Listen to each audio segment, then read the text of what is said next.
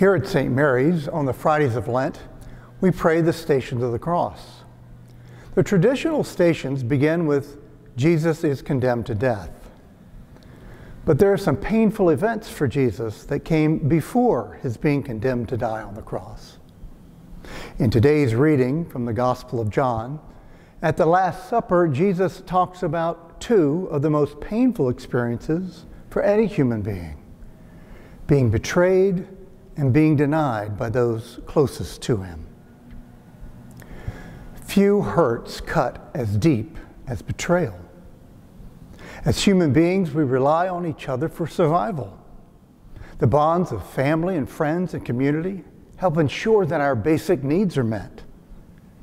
To be betrayed by one of these feels like death. And for one of these to deny that a bond even existed feels much the same way. Unfortunately, the loss or damage of these essential bonds are all too common. Everyone is affected. We become diminished individually and communally. It doesn't take dramatic betrayals and denials like that of Judas or Peter.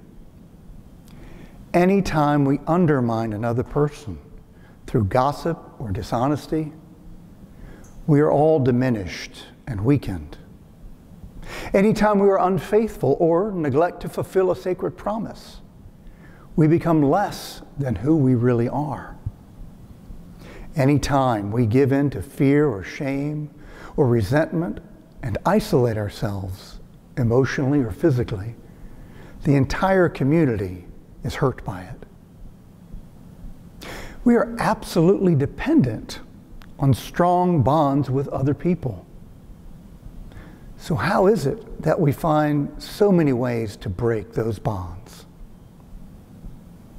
The simple fact of our humanity means that we are subject to things like anger and frustration when our expectations are not met.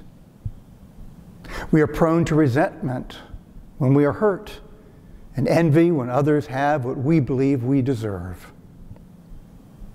Fear of being rejected routinely distorts our view of reality and impacts our behavior. Fear of missing out on something better and good old-fashioned selfishness lead us to make poor choices. But we do not have to face these human tendencies alone, whether within ourselves or coming from others. Jesus shows us the way.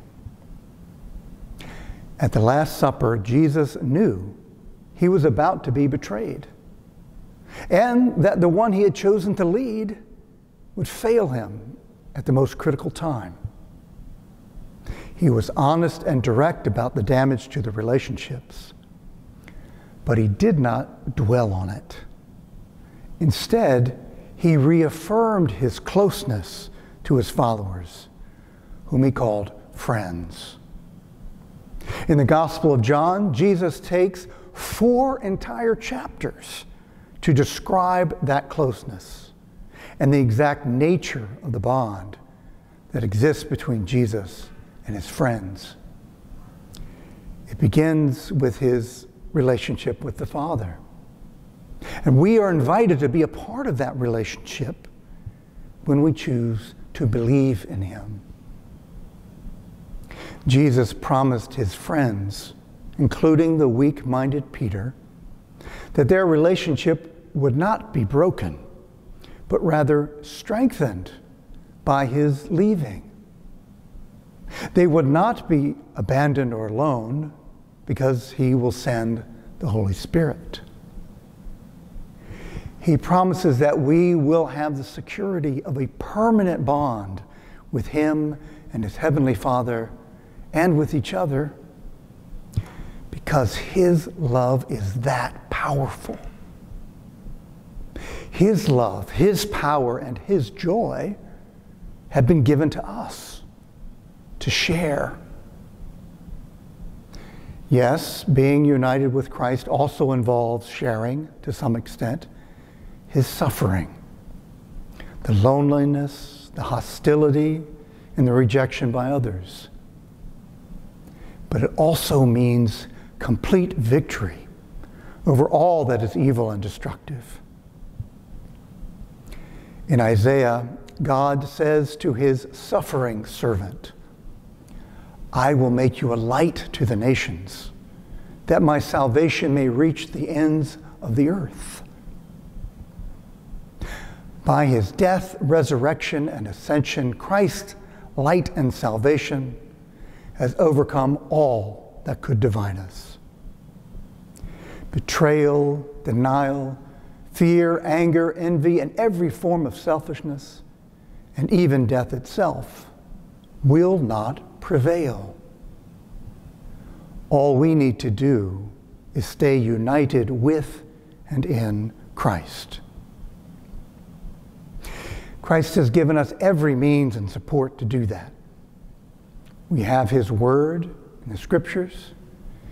We have the sacraments, especially the sacrament of his body and blood.